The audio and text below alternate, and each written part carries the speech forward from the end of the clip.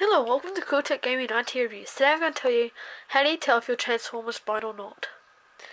This is what a normal transformer looks like when it's working. This is what a normal one looks like. The difference is, see this metal rod here.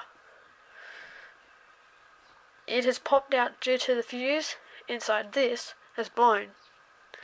What you should do, you should ring your energy company, because they're always meant to look like this. This is one of the major things that people think about.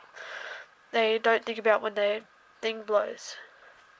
They think about, oh no, it's a power pole, or something's going wrong with ergon. Sometimes it's just your line.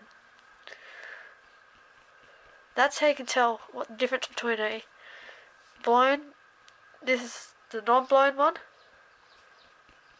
and this one is the blown one. That's how you can tell if your transformer pole has blown or not. There'll be part 2 because I've got a video of one getting replaced. Until then, this is Cooltech Gaming IT Reviews. I'll see you in the future.